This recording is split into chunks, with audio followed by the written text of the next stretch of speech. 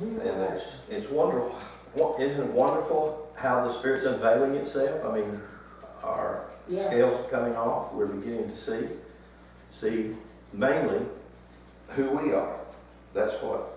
That's what. And so, I had actually been on this topic, this idea, for a few weeks, and it's called the balance of power. And I would just say up front, it's definitely controversial. Not that in the content it's in the way that we've been taught to think.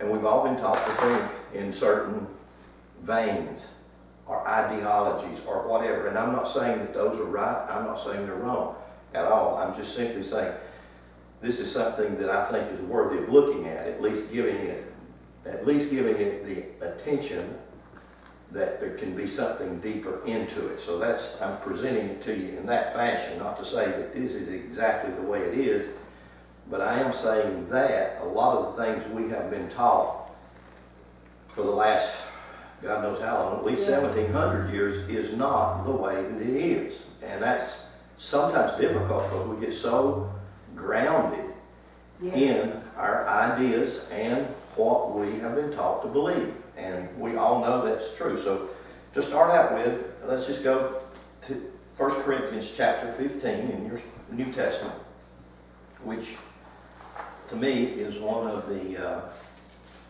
passages of Scripture that is very controversial, and a lot of religious ideas have come from this passage of Scripture. And I mean a lot, more than maybe we would realize up front.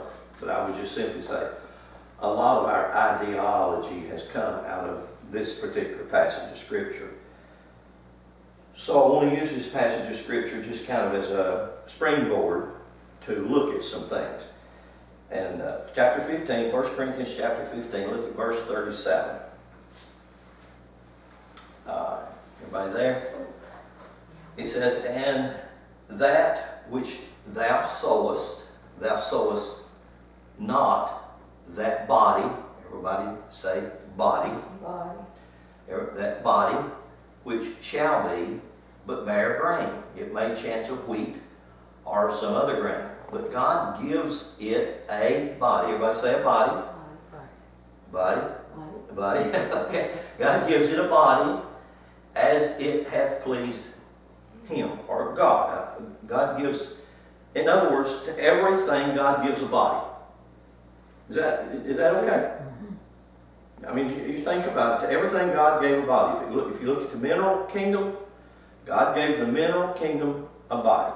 If you look at the plant kingdom, God gave the plant kingdom a body. Yes. If you look at the fowl kingdom, God gave that kingdom a body. If you look at the fish, etc. I'm being repetitive very much on purpose because we have an idea that we read it and we really are ingrained in it. I mean, we really hold on to it. And when you see it, I pray to God that you will see it. Then I pray that you quit associating yourself with it. In other words, you do not ever see anybody associate a bird with a tree and say that that bird has the nature of that tree. You don't say that because you can't even go there. Your brain won't think that way. You do not ever say that a fish has the nature of a bird. Do you?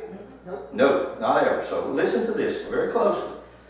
See, God gives He sowed a body that shall be and bear grain, may chance of wheat or some other grain, but God gives it a body as it has pleased Him. Now in the kingdoms, different kingdom, plant kingdom, fowl kingdom, fish kingdom, bird kingdom, etc.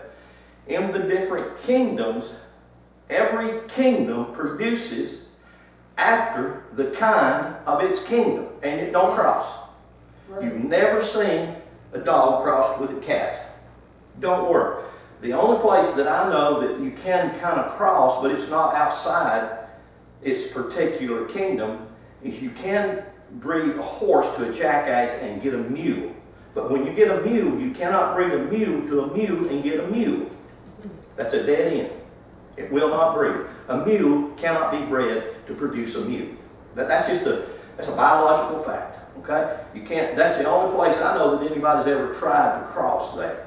You know, I don't know that anybody's ever tried to cross the fowl and fish kingdom, even though there are fish that fly. You see what I'm saying? Yeah. But I don't know anybody's ever tried to do that. And the reason they can't, and they don't, is a very valid and solid idea. That idea, I think, comes from God. So, God gives it, verse 38, God gives it a body as it has pleased Him, and to ever see His own body. Can't be crossed, okay? You can see that. Now, this word body in the Greek is the word soma. That word soma in the Greek is used in the Old Testament for the word slaves. One time. One time only, and one time only in the King James translation, in Jeremiah. And when you look at it in King James translation, in Jeremiah, you'll notice that it is not a word that's in the original text. It is italicized, simply meaning it's been added by the translators. Why? Because there is not a word in Hebrew for slave or slaves.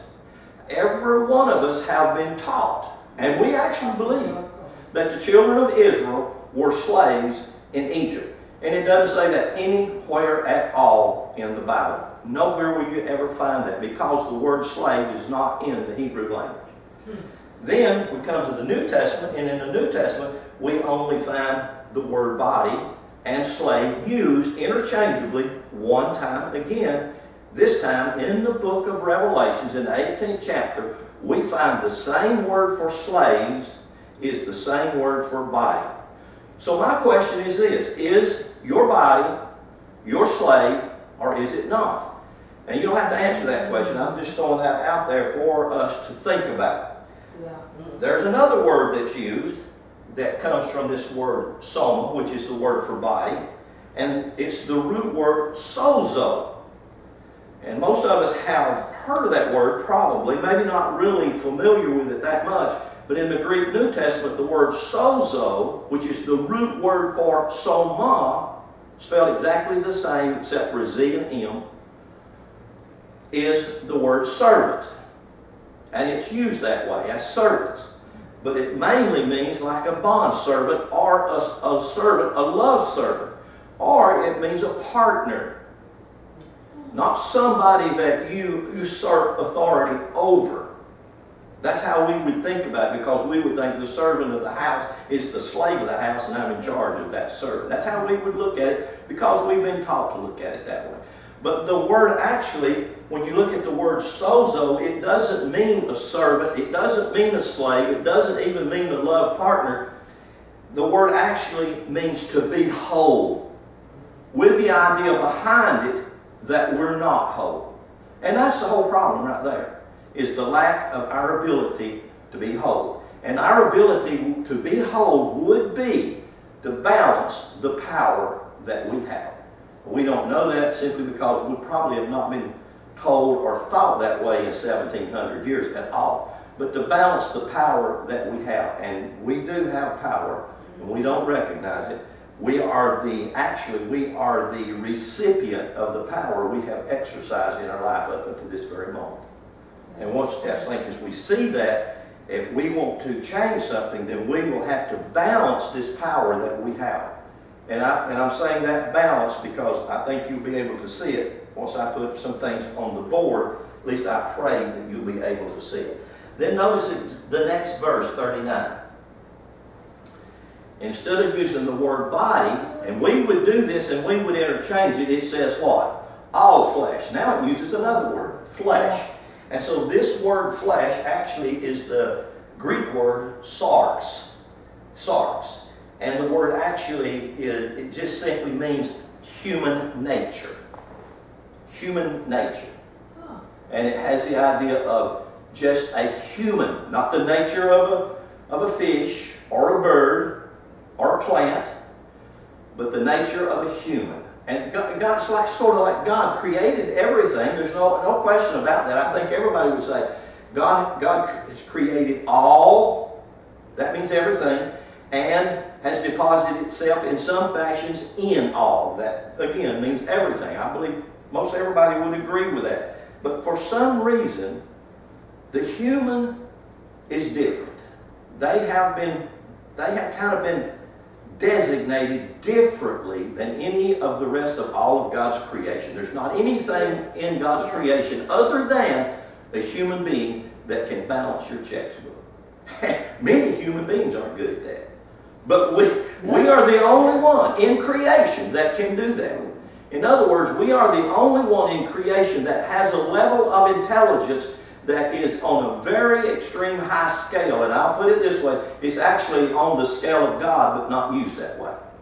And it should be, because we have within our very being this thing called divine nature. We have it. We're the only thing it does. Even though everything that exists lives by the life of God that's deposited in it. But for some reason, we are different. We are unique. We are, I guess you could say we're special. and we really, really are. So when we see this word flesh, it actually comes from the Greek word sarx, which just simply means human nature. All right, then let's go, if you will, go with me to the book of Genesis, chapter 1. And I want you to see something. And I'm going to kind of throw something out at you, just to see if you can entertain the thought of this. And from here, we're going to really get into some stuff that Dre will really tweak your ideas. Okay, you find Genesis chapter 1? Genesis chapter 1. Come on in, you guys. We'll just give y'all a chance to get in here. We're just actually getting started. Y'all can find your seat, whichever, wherever, and we'll just keep right on going. So, Genesis chapter 1, and you have your Bible. No, I don't. No, you don't. Let's see, we used to have some right here. We got an extra Bible right there. Yeah, that's right. Yeah, because you'll want to see this. I know Phil's got his in his, yeah. You want to see this. So in that, Okay, we've been talking about the body, the human body, and we've been talking about the flesh. That's kind of what we use 1 Corinthians 15 to kind of introduce this idea that the body is a servant, but in a better picture, because if we use the word servant, we think of the idea that somebody that works for me or somebody that is my slave is my servant, etc. Actually, the idea is that a servant is a partner, almost like a husband and a wife. It's kind of the idea behind it. Husband and wives are partners. One's not over the other. I mean, you know what? Religion just gives us that idea. You know, he's over her or she's over him. And you know, did y'all know that you probably didn't know this, maybe you did know this, that in the sac, the womb of a woman, a mother, the fluid that's in there, the mass majority of that fluid is testosterone. I'm sure you probably didn't know that. Whether it's a woman or a man, the mass majority of that fluid is testosterone. And that testosterone will produce a big part of that child in the womb, and one of the first things it does, it begins, the testosterone is one of the things that builds the brain. Right off the bat. And you'll see this very common, this is a very common thing, that in just all men, the ring finger is always longer than the index finger. Right. That's just what it is. And it's rare in women, but in women who have a longer ring finger than have an index finger, it's because they receive more testosterone, and generally they will be kind of alpha. Or you can call it male dominant. That's just a common fact. But we don't know it because we haven't really opened our eyes to realize this book is a book about the biology of the physical body, and everybody's comparing their fingers.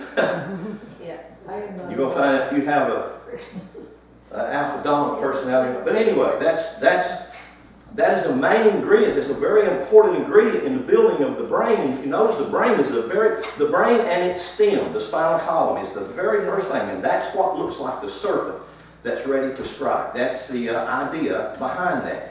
And the very key thing that's in that serpent that's about ready to strike, or the brain and the spinal column, is the pineal gland. And the pineal gland is that single eye that's right in the very core, right in the very center of that brain. And as the center of that brain, the pineal gland is that which balances the power of that brain. Because that brain is both masculine and feminine in everything created. Amen. And we don't realize that. So there's not a woman that's not masculine and feminine. There's not a man that's not masculine and feminine. That's a simple fact, but we don't know how to balance that power. But nevertheless, we have that power, and that power is just shown over and over and over throughout Scriptures in so many different ways. Okay? So again, holding on to that, and I'll show you what we're going to do is we're going to try to see. There's just so much that I'd like to say in just a short period of time, so I'm trying to keep my thoughts from just getting all crazy and going every direction. The things that we have to see is how God has created everything to balance the power of spirit and matter, or in other words, God and its bodies, etc., etc. Because both those are empowered. And they are. And as we see that, we'll begin to recognize it. So that's how we started out there in 1 Corinthians 15 to look at the body and the flesh. And now I want you to go with me to Genesis chapter 1. Genesis chapter 1 and verse 11. Now I want you to read this. And God said, "Let the earth bring forth grass, the herb yielding seed, and the fruit tree yielding fruit after his kind." Everybody say, after his kind. After his This kind. word kind, I'm going to have to go ahead and put this word up here in Hebrew. This word kind in Hebrew is spelled with a, and you'll see this because this is going to be the most important glyph right here that I talk about today. That glyph is going to be the most important glyph I talk about. And that glyph is called the mem, and it has a 40 value. And in Hebrew, there are 3 mothers. 3 mothers, and the 3 mothers are the building blocks of everything in the Hebrew alphabet. And those 3 mothers are, number 1, the Aleph. That's number 1. The mem, that's number 40. And the sheen, that's number 300. Now that's the building block for every kind that there is. Okay? I don't care what it is. For every kind, that's the building blocks. So those are the 3, and I'll show you how they work here in just a minute. But this particular word that we just read right here, kind, it's the mem, the yod. The yod is 10. And because the yod, there are two glyphs in Hebrew. The aleph, which is 1, that's the source. And then the 10, this is the phallic and the yoni. This is the male and the female. God is androgynous, but we don't understand that. Because we've been all taught that God is an old gray-headed man. Yeah. God's not an old gray-headed man. God is all androgynous. God is both mother and father, and He blends those powers together to make manifestation, or in other words, so that it can show itself to itself. And so that's what this glyph represents. And all of this comes out of this mem. This is important. We will look at that. And then the last one is the final non, and it has a 700 value, which it means that it is perfection and completion. And it uses, especially, we'll use that number 7 this morning quite a bit. So that's the word kind, K-I-N-D. And notice again, verse 11, and it says very clearly, "Let the earth bring forth grass, herb yielding its seed, fruit trees yielding the fruit seed after its kind," or after his kind. Look at verse 12. And the earth brought forth grass, yielding herb, yielding seed after his kind, and the tree yielding fruit, whose seed was in itself after his kind. And God said, this is a good thing. Okay? Now look at verse 21. Same chapter, verse 21. And God created whales, and every living creature that moveth, which the waters, everybody say that, which the waters, Yeah. because you see everything on this earth, everything in this manifest world comes from water. Everything. Everything. If it lives and moves and has being, it's water. It's mainly water. For instance, you and me are 80% water. Yeah. And many times we can say that just in passing, we talk about that and we say that. However, if we take that and we drink that, especially if we have read Emoto's book, The Message in Water, or if we read his book, The True Power of Water, or some of his other books about water, you know what we do with our water? Oh, some people do. Same thing Annie and I have done with those Crown Royal bottles in there that we drink our water out of. We write on those. You know why? Because we realize that, or we have learned through just reading, we have learned that somehow or another water takes the imprint of the word. It doesn't necessarily read the word, it reads the intent of that word, and then the water responds to that. So if you say harsh things around water, water responds to you. And we didn't realize this and didn't know it, and I didn't know that, and just until recently it hit me like we call it this phrase, it hit me like a ton of brick. That water is intelligent. That water actually can read you and me. Water can read you. If you walk up to a river, or a lake, or a pond, that water knows you before you even recognize that water, and we don't even recognize that the water is that intelligent. But you think about that, you're 80, some say 95%, but at least 80% water. Your vessel is influenced by the sun and the moon, whether you realize it or recognize it, just like the sun and the moon affects anything on the earth. Affects anything on the earth that's water. So just like we write on these bottles, love, peace, joy, what about our physical body? What do we do with our physical body? Is our physical body reading the words that we say? And if we say angry words or harsh words, does our body read that and respond to it? Yes. It sure does. More than we realize and a lot more than we recognize, because water is intelligent. As a matter of fact, water is God materialized. It is the most important ingredient that you're going, and everything throughout this book you're going to see is centered around water. Characters that are used, they're centered around water. Events that happen are centered around water. And many times we just haven't paid attention or just didn't notice that. So, look at verse 21. And God created the great whales and every living creature that moves, which the waters brought forth. The waters brought forth. And it brought it forth in abundantly, after their kind. So therefore, plants brought forth plants after their kind. And you can't cross that. Fish and fowl brought forth after their kind, and you can't cross that. Now listen to this. Animals and humans brought forth after their kind, and you cannot cross that, but we do. Yes. Every one of us, I read some of my most favorite authors, they'll start talking about our animal nature. How can I have an animal nature? Kind does not cross not kind. Period. There's nothing about me that's like an animal. And then we say, oh, but Brother Lynn, sometimes you act like an animal. No, sometimes an animal acts like a bird. Maybe y'all, I grew up in a farm. We had chickens and we had roosters. And I'm telling you, some of those roosters, some roosters are mean. Some roosters have big claws. And I've seen two roosters go after each other. And I'm telling you, sometimes it's a fight to death. And it's ugly. It's gory.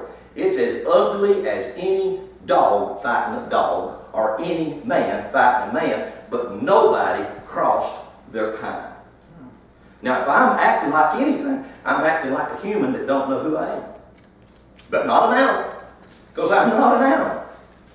You're not an animal. You haven't crossed the kind. Like I said, there is nowhere you will ever find that anything crossed its kind so that it acts like something. It may act like something else. A human may act like a dog. A dog may act like a bird. A bird may act like a fish. And I tell you, in every one of the kingdom, you'll seem to see violence. Why would that be? Because it's the lower nature of water. Water always seeks its lowest point.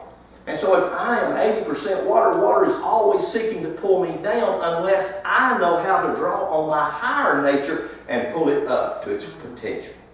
And that's totally my choice. It's something that I do or don't do. Either way, I can do it or I cannot do it.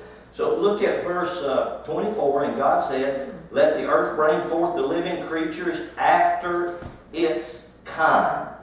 Cattle, creeping things, beasts, and the earth after its kind." And it was so, and God created the beasts of the earth after its kind, and cattle after their kind, everything that creeps on the earth after its kind. God said God saw it and said it's good. And God said, "Let us make man." Now we create something different. And man is created only after God's kind. That's all. That's why Peter said this. He said that you have a divine nature. No, we don't ever talk about our divine nature.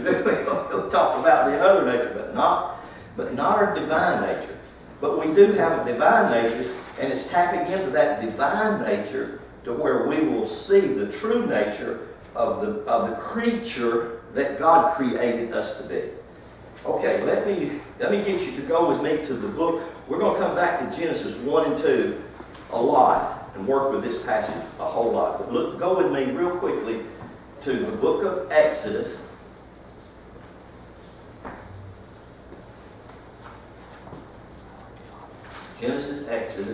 Exodus chapter 25.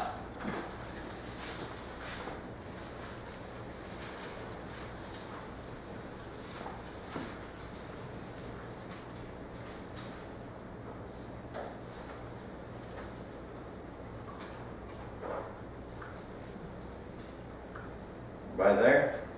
Yeah. Okay. Exodus 1. Chapter 25. Exodus chapter 25. We'll look at a verse here. Verse 40. Found that? It says, "And look, that you make them after their pattern." See that word pattern? After their pattern. This word pattern, I'm going to put it up here on the board so that you can see this word pattern. It is the 12, which has a 400 value. It is the Beth, or Veth, which is number 2. It is the Non, which has a 50 value. Well, let me go ahead and put the value of these up here to 400 because I want you to see that. And then it has the Yud, which has the value of 10, or in other words, again, you see the male-female comparison. And then it has this 12 again at the end, 400 value. So when I do gematria and I add these up, I got 400 and 400 is 800, right? Yeah. 810, 860, 862. Is that right? Yeah. 862, which if I total that up, I have 8, 9, 10, that's 16, right? And if I total that up, I have what? 7. Is that correct? Yes. Right. Okay, that brings me to this. And this is a very familiar character with you guys. And this is shown throughout Scripture in so many different ways. We call this the stick man. Right? That's how, because of the 7 yoms, or facets of life, in Genesis 1 and 2. And it's also, we draw it also from this symbol. All of these symbols cross over, and all of these symbols are important. Okay? The circle with the cross in the middle of it. That's a very, very ancient symbol, and it way predates Christianity. Okay? And so in this symbol we have the signs, the 12 signs of the zodiac. But I want you to see something right here. I'll just do this. This is the sign of Aries. which is always the head. And this is the sign of Libra, L-E-B, Libra, which is always the pelvic. Now, so from the head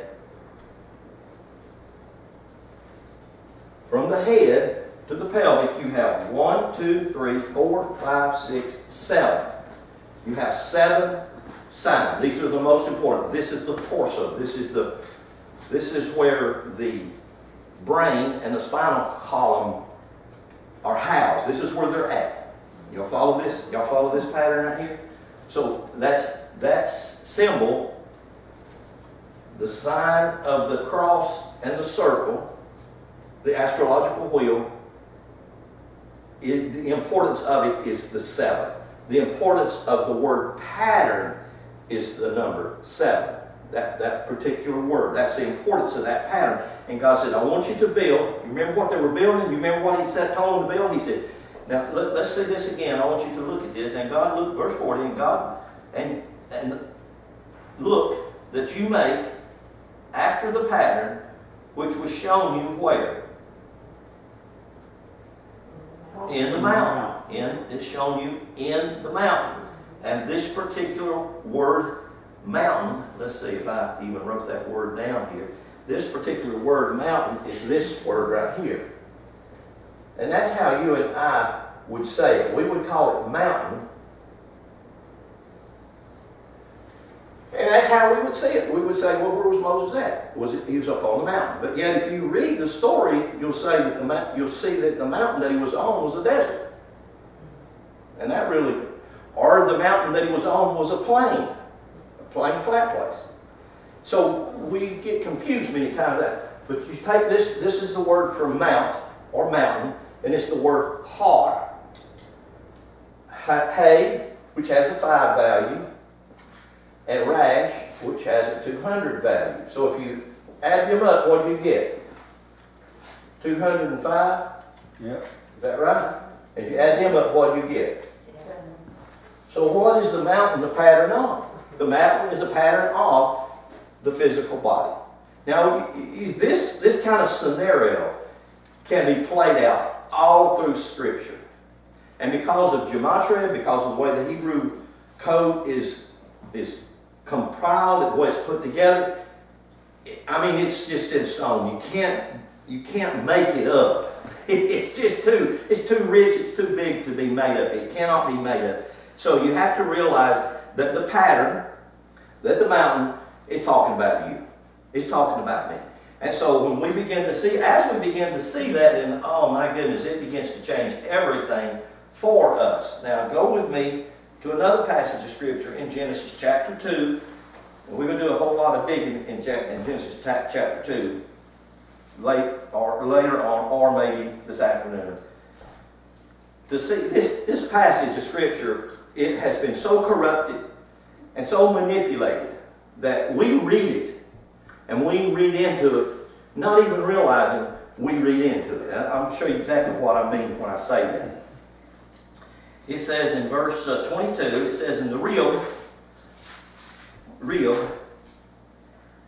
everybody, you see that? Is everybody at that place? Can you see that? Rib?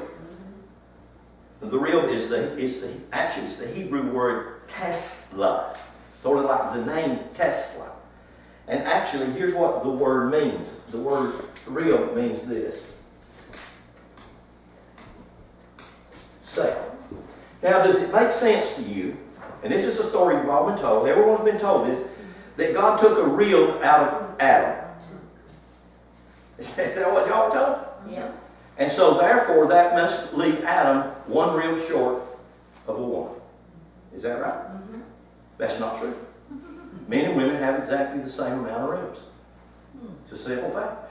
So then what happens in the story? Well, now, if I were to say that God took a sail and began to build you from a sail, you don't have any problem with that now because of biology. You can see that because it is a sail that builds your body. If you want to take a sail and build a leaf, you don't have any problem with that because it is the sail that builds the leaf. Or you want to build a fish, the first thing you do, it is a sail that builds, because the sail is the first building block to build in the physical world.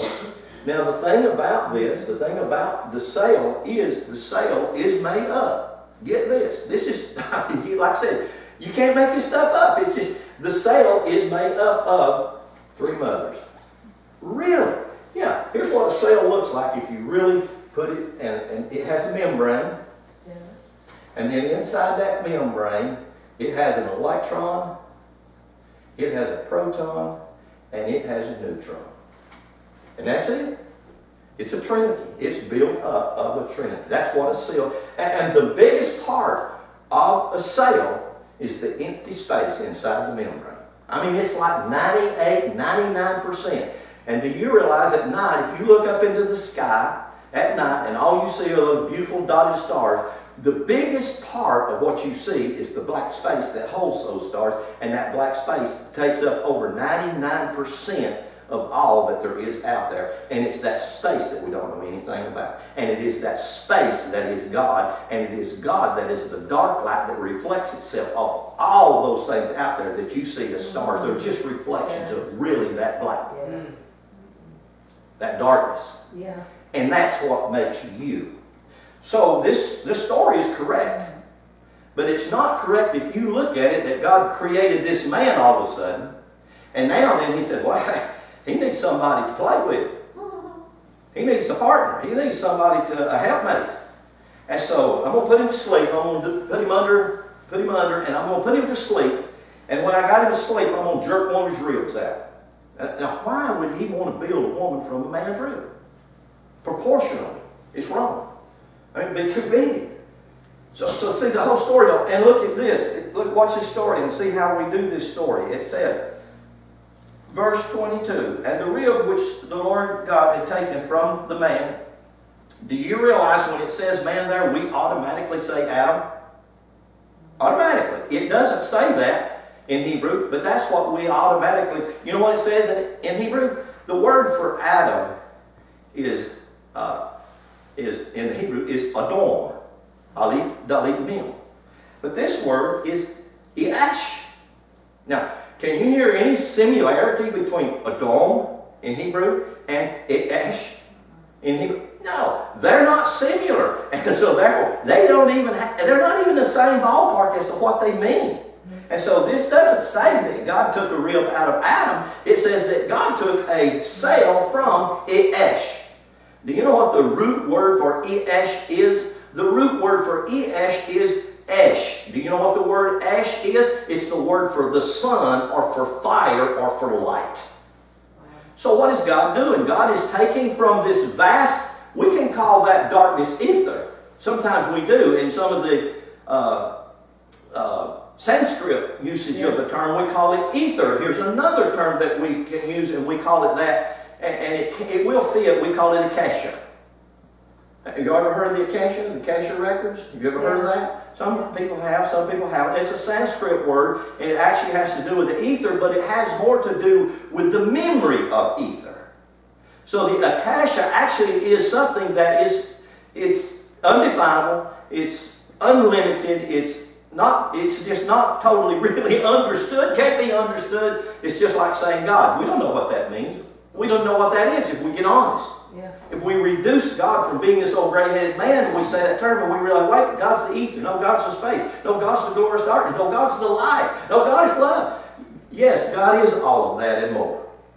God is everything rolled up into you and me as one thing. Yeah. What it sounds like is he's taking it from the before. Like, well, see, in space, there is no before, there is no after, there is no beginning, and there is no end. Yeah. See, that's the problem with eternity and temporality. In temporality, we want to start, begin, and we want to end. It doesn't happen that way. And actually, we're not that way. We're here under a temporary fix, under a temporary idea program. Well, it sounds like what I'm not the before, but the forever. Yeah, because the ether is forever. As a matter of fact, even science today, quantum science today says, they used to say that there was an end to space. They used to say that it imploded and it exploded. And somewhere out there in the explosion is an end, And then when it reaches that, it implodes and comes back in on itself. They have come to find out that is not true. There is no end. Period. There's nowhere that it's not. It just is not. Okay? That's difficult. So let's come back to this. I want you to see what this is saying, because it is so beautiful and it's so important, because we have to change our paradigm. If we do not, if we're in a paradigm shift, did y'all notice that? We moved into the Aquarian age. You know what the Aquarian age is? We are in the age of the water bearer. Do you know who the water bearers are? We are the water bearers. We have always been. We have the imprint. We have the message that's imprinted in us and don't know how to pull it out and extract it. That's what we have to learn. That's what we are. That's what we're really working at, trying to find out, who am I really? What is my makeup? What is my purpose? What is my design? This beautiful book has always been filled with it. It's just been so clouded over. Clouded over. So notice what it says, and I want to read things into it that you think but that are not there. Verse 22, and the sail which the Lord God had taken from Esh, in other words, God took this from light. Let me take your little stick man right here, and I want to do this to the stick man, okay? And then I want to do this. I want to put this Trinity up here, because this Trinity, the three mothers in the Hebrew, this Trinity is in the Kabbalah, and this Trinity, we can call it God, if you would like. I mean, that's the best. But it's the main thing about this is light. And what light produces is life. Yes. And what life produces is love. And outside of that, that is God. That is what God is. That is what God will always be. You can never change that. God is light, life, and love. And so out of this light, life, and love, God deposited through the sperm of your father. And isn't it amazing that in the sperm, that sperm was made up of a trinity, a sail. And in that trinity, it had an electron, which is light. It had a neutron, which is life. And it had a proton, which is love. Isn't that amazing? And that went into matter, mother, same word. Actually, it's exactly the same word in Hebrew or in Greek or in Latin. It's the same. Matter and mother is the same word. Marine, the marine. So it all builds, it's all coming out of this idea of water. And so God comes out of this trinity of light, life, and love, deposits Himself through that sperm into your father's seed as light, life, and love. And that seed is deposited in that seed is masculine, but its whole projection is matter. In other words, if that seed cannot penetrate that matter egg, then there is no visible, physical, material manifestation of God in any sphere, period, whatsoever. So that penetration is as much God as it is the material that it penetrates. There's no separation. So I'm saying this, I'm saying your nature is as much and more God than it is material matter, which you manifest. Can you see that? Yeah. You can just kind of chew on that just a little bit. And notice what it says right here. So this is what he's saying. But they use the word man. Made he woman. So this word man would be on this would be Esh. I'll spell it for you in Hebrew. E-Y-S-H. Esh. That's how he would spell it in Hebrew. Esh. Made he woman. Now you read that, I read that. I used to read that and just automatically say Eve.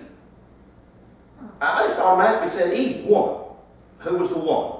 She was Eve. So there's the Adam and Eve. That's them in the garden. But it doesn't ever say that. Matter of fact, Eve is used twice in the Old Testament Scripture. Now you think, wait a minute, Eve is an important character. Y'all heard so much about Eve. She's only used 2 times in the Old Testament Scripture. And it's right here in the 3rd chapter and the 4th chapter. And that's it. She's not used at all the rest of the whole Bible. 2 times. In the New Testament, she's only used 2 times. And yet we have hung on Eve the downfall of everything that is. She's probably as important figure, if not more important figure, in our ideology than anything that there is. And that's not true. It doesn't show that to be this way. And it says, now this particular, he took that life and love, he deposited it in the ash, which was seed, and he deposited that into the woman, which was Eshah. E-E-S-H-A-H. Eshah. This is male, and this is female. Now, this just really gets beautiful, so just hold on. So, out of this Trinity, I have to do this. Everybody stick with me here. In the boat. This is what we call, this is called in ancient Hebrew, this is called the Kabbalistic tree of life. Everybody's familiar with that term, tree of life. Aren't we? Y'all familiar with that term, tree of life? And these are the 10 Sephirots. The 10 Sephirots in the Kabbalistic tree of life are the 10 emanations of the sound of spirit in Genesis 1. And I want you to hear what I said. The sound of spirit, not the words of spirit. Spirit makes sounds. That's what the word actually says. And there are only 3 sounds you can make without your vocal cords. That one of them is you don't need a vocal cord to do it. The other one, nasal. And the other one is lips. You can make all those sounds. And those are very sacred sounds. In every culture, those are sacred sounds. Matter of fact, in some cultures, in meditation, you take those 3 sounds and you just sound them over and over and over. Those were the 3 sounds that sounded in Genesis 1. The 10 Sephirots, which were sounds, and actually the word just simply means emanation. It was energy, it was creativity, it was everything God is coming forth. Hallelujah. And we were Kabbalah. The word Kabbalah actually means to receive. We were that which were receiving that sound. Oh God. Hey, take that in. Drink that. That's who we are. And it all comes out of this, the sail. It all comes out of the 3 mothers. First building block in anything in a material manifest world. You know, if they're looking for life on another planet, do you know the first thing they look for? What is it? Water. Exactly. If there ain't no water there, you know what they do? Ain't no life there. There has to be water there. If there's water there, there is life there. Yeah. And that's the first place they look is. That's it. That's where the water's at. They're looking for water. Now watch this. Watch this very closely, because this is not Adam and Eve. This is not a man and woman. This is not where they stand before God and God performs a marriage ceremony and says, okay, now I'm going to pronounce y'all husband and wife, and ain't nothing from here going to tear you apart or pull you asunder. That is not what this is saying. It ain't got nothing to do with Adam and Eve. It has everything to do with Esh, and Eshah. It has everything to do with the light and the life that light produces. And that happens to be you and me. So again, let's look at this verse of Scripture again. Verse 22, and the sail, or rib, which the Lord God had taken from Eshah, and brought her unto him. Now, this is a gross translation, but nevertheless, we just have to work with it, and I'll try to interpret some of it in the proper Hebrew rather than as it is in English. It says, and Adam said, now this word Adam is actually Aleph Dalit Mem, which is the word for human flesh, male or female, it doesn't matter. So this actually is referring to the 4 gases that build anything in this particular carbon, hydrogen, nitrogen, and oxygen, or Yod He Vav He, or fire, earth, air, and water. Those are major ingredients that build us, along with a lot of different ingredients. So these ingredients is what he's talking about. Verse 23, this is now bone of my bone, flesh of my flesh, and she shall be called Eshah, because she is taken out of Esh. Therefore shall Esh leave his father. That word father in Hebrew is actually ab, which actually means the number one source. It's referring to that. Why? Because he's come from that. Now it's like he's separated from it, but he's not. And I realize the reason he is because he's lost his memory. He forgot who he was. And what are one of the main things that we're here for? I'm not teaching you anything. I'm showing you how to remember what you already know. You already know this if you listen real close and you say, yeah, man, I know that. That just bears witness. I know that. Yeah, you already know this. I can't teach you or show you anything. You can either bear witness to it or not. And it's no problem. I always say if you don't bear witness to it, put it on the shelf. You may later. Yeah. So that's what this is talking about. His father and his mother. So therefore you come from this mother's, from the source of the one, and shall cleave unto his Esha, and they shall be one. See what that says? One flesh. That's not a good term because it's not referring to flesh. It actually is saying they shall be one body. Now remember, again, one body. Now remember, I want to bring this back to your remembrance. What we looked at in Exodus chapter 25 is that God said, I want to show you the pattern. That's what all of this is about. It's about a blueprint.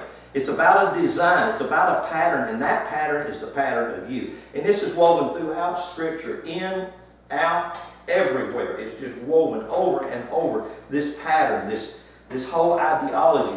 And it says, notice what it says. You shall be, you see that word one? That's the word ikad. Can y'all say that? Say ikad. Ikad. And actually the word ikad means to be together or to be one. Now you remember at the very beginning I told you that the word sarx, which was the word translated for flesh, I told you the root of that word was soma, which the word soma means to be whole. And the word be whole means to be one. And you see, we have not really been whole. We've been a divided house, divided against ourselves, don't realize the battle that I have is with myself, and think it's with somebody else. Thinking I'm struggling, or I'm in war, or I'm in this and that and the other with somebody, or something, or this and that and the other. Not even realizing that the battle, or there's really not a battle, the real grappling is with me. It's me. I have to work out my own side. I have to work out. Everything I'm telling you in ancient material was called the great word, or the great path, or the single path. It's that which in any indigenous culture today, everyone, whether they are male or female, has to go into initiation. And what in the world is initiation?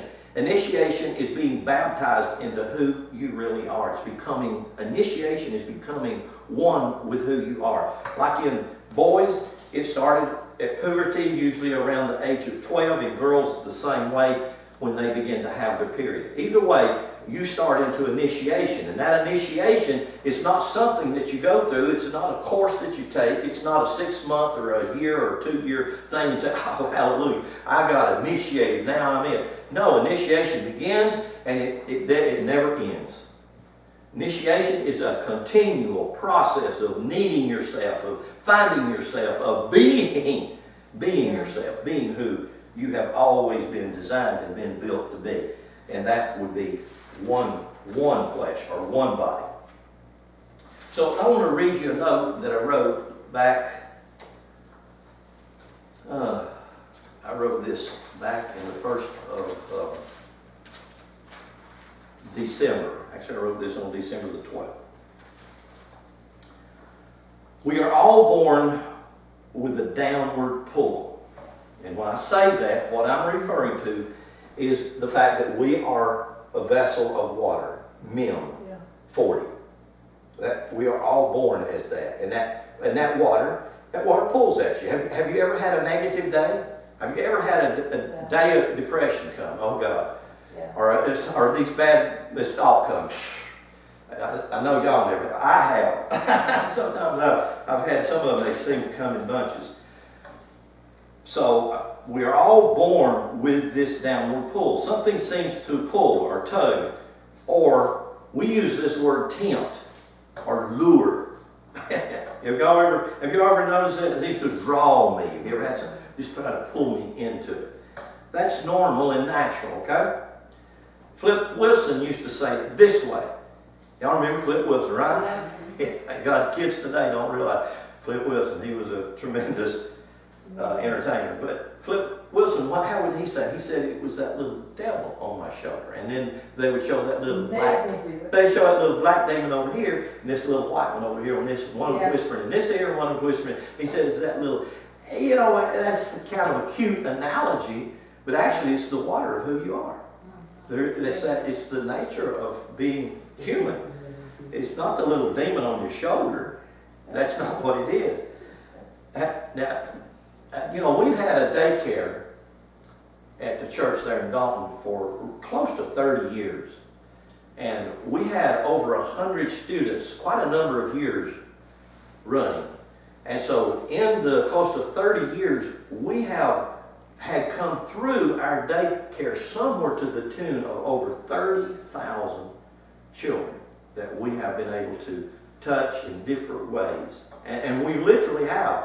You know, used to we got involved in the county with the different daycare associations, and so, God, for like 5, 6, 7 years in a row, we were nominated as the #1 daycare in the county. Our kids at age 4 were ready for school, ready for first and some second grade when they come out of our 4-year daycare. I mean, you know, we really worked at it. And so back then, every year I would do a graduation to those kids that were the 4th grade, getting ready to go into kindergarten in school. And we did our graduation thing and everything. So we have, and so I have, by that being there, in and out of there all the time, all 10 of my grandkids coming through that daycare, and therefore all of my 10 grandkids, when I come in, hey, Papa! And so I am still Papa to this day. Even though I haven't had a grandchild there in, God, 15 years or longer. But to this very day, I'm still Papa. I go back there, and everyone, they say, oh, Papa, come here, Papa, give me 5. Still, it's that same way. But let me say this. We have what we call a 2-year-old class, and they always call it, we never try to call it that. I always call it terrific twos. They always call it another word. Y'all remember what they call the twos? Terrible. Exactly. Commonly, they call it terrible twos. Why? They said, them little boys are so filled with mischief. I mean, you say, my God, are they born that way? They are. They really are. But do you know what? And I said, it just ain't them little boys. Y'all just ain't been around enough of them little girls. Them little girls, it's the same identical way. They just sometimes a little more subtle, but they said, oh no, there's sugar and spice and everything nice. Right? Now, if they're their year own, and that's a whole different story. It don't matter if male or female. If they're your own little grandbabies, they are all sugar and spice and everything. You can't get enough of it. Is that not true? You know it's true. But there's just something in them that's inquisitive. Now, we always call them terrific twos. That's what we try to get the teachers and everybody, and then behind their back, they say they're the terrible twos. And the little boys are really mischievous. And they're really not. They're very inquisitive.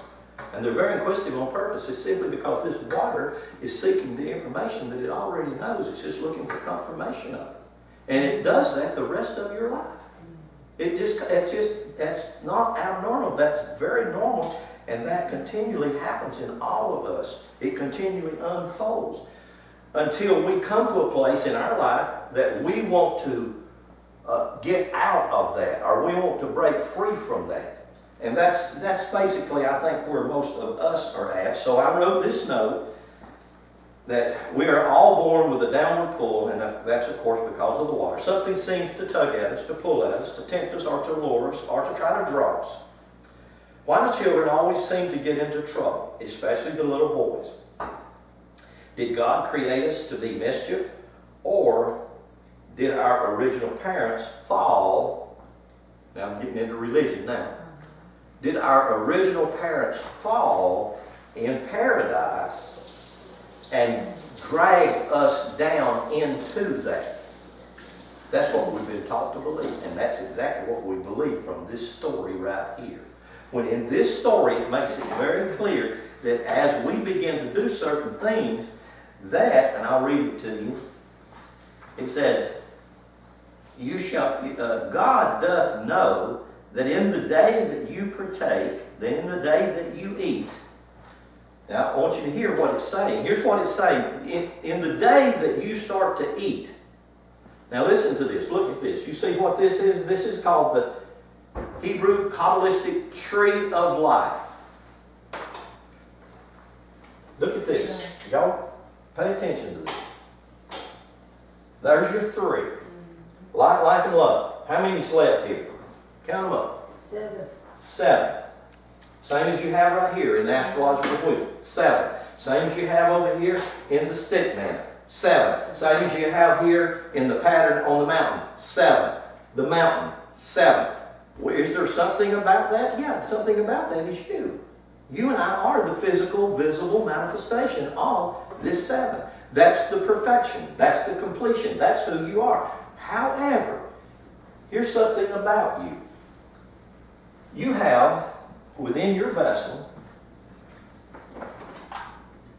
you have 3 columns. You have 3 columns within your being. And it's the same over here. I'm going to do it this way. Right down the middle of the stick man. And I'm going to do it this way from his male side down here and from his female side. You still have 3 columns. Just split right down the middle. You have your right.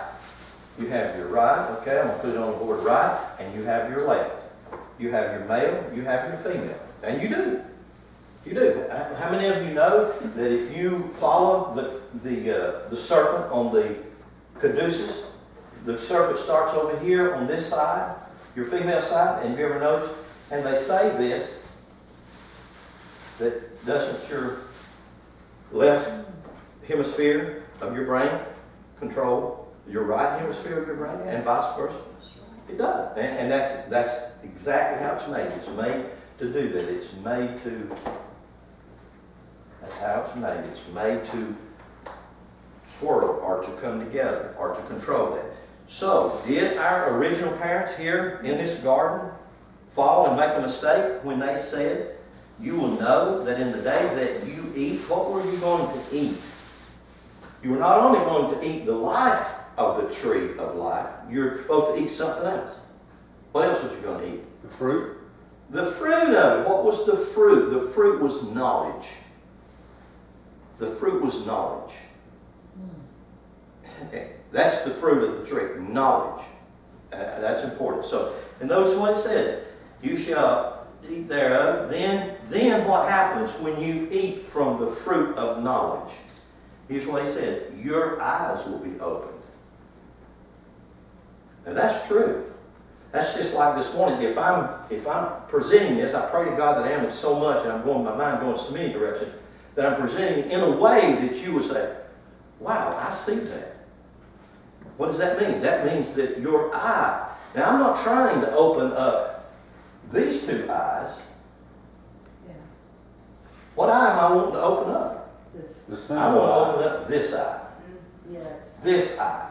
Yes. That single eye. I want to open up that pineal eye, because that pineal eye is called the eye of God. Now, in the Kabbalistic tree, you have exactly the same thing. You have the male and you have the female. But you have something that's in this tree that's not Kabbalistic tree, that's in this tree that in most cases is not drawn on the tree, and it's right here in the center. And it's called De'at. And it actually is knowledge, and it actually is referring to your pineal gland. The eye that sees. What does it see? It doesn't see through what these dualistic eyes see. These dualistic eyes are reduced to the physical manifest world. What does this eye in the middle see? It sees through the eye of God, through the eye of the Spirit. It sees beyond that person that you judge or condemn or talk about or whatever. It says, and your eyes will be open, and guess what you'll be like? You'll be as God. Wow. Wow, wait a minute now. Let me read you a passage right here. Genesis 1:26, and God said, let us make man in our image and after our likeness. Why? So that they can be humans with animal nature? No, so they can be like us. So they will be like us, act like us, talk like us, be us in a material manifest world. But what have we done? We have had religion get us off track, get us with this idea that we hold on to with somehow or another. Our parents failed. Adam and Eve drug us all into this soup of confusion, not realizing that this soup of confusion is actually called Mem 40. And so I'm just going to disconnect here, I guess. I'll disconnect here, and I will pick up here. And I want to show you how that God, in Scripture, has done this, has brought the two to be one. That's what it said right here in Genesis. We just read it. Genesis 2 and verse 24. Therefore shall a man leave his father and mother and shall cleave unto his wife. Right here it is. This is the male and the female. It's the marrying of your two brains. Yeah. Do you realize that most women who have a long ring finger are male dominant? Because of the estrogen that was in the womb. And that's not wrong.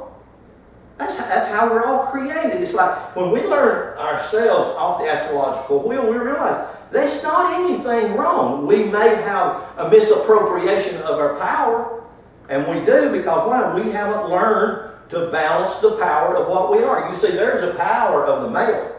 There is a power of the female. And what is our work in life? Our work in life is to make the two one. That's what it tells you right here in this passage. Shall leave his wife, and they shall be one body. Not flesh, one body. There's not any way you can stand a man or woman in front of a preacher, tell them to repeat after me, say this, and say, now you're one body. They ain't going to shake their head at that. There ain't no way. They're not one body. He's his body, she's her body. But when we realize the truth behind this, God's saying you're a divided house. As long as you stay a divided house, you're constantly in war with yourself. And that's the very one that we want to quit battling with. We want to bring ourselves into that place of wholeness and see through the single eye, which is the balance of power. We bring it together, bring the power of the Spirit and the power of the matter to one central place. That's the path. Walk in that path. Will we have an opportunity to stray to the right or to the left? Absolutely. And sometimes there's nothing in the world. Sometimes that's for greater enhancement. It's just like walking in a path in a mountain and you see a beautiful water stream or a flower or a plant over here on the right and you veer off to that. Do you know what they call that in the Old Testament? Transgression.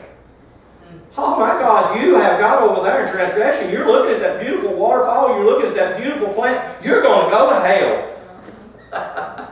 No, that's a part of the experience of your journey. What you do is you admire it, you look at it, it is what it is, and you come right back to the center path to balance the power. Come back to that place where you are in the center, the core of your being, the heart of your being, and walk from there, live from there. Hallelujah. And that will bring peace, joy, happiness, and all of those wonderful things that we all long for and seek to be. Because it settles the tension in the house of the two. The male and female. Ooh, okay. I'll just unhook right there.